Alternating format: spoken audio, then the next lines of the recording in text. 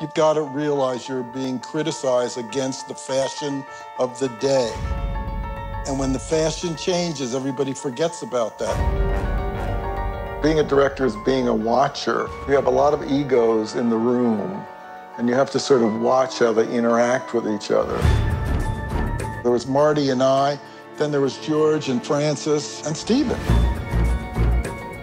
What we did in our generation will never be duplicated. You're battling a very difficult system, and all the values of that system are the opposite of to what goes into making original good movies. The problem of working in the Hollywood system is you can lose your way. My movies tend to upset people a lot, so you can imagine the things they're trying to take out of my movies.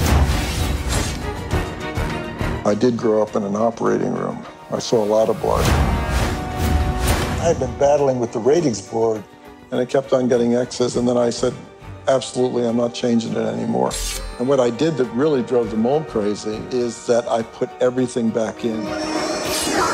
It's all X to me. Say hello to my little friend!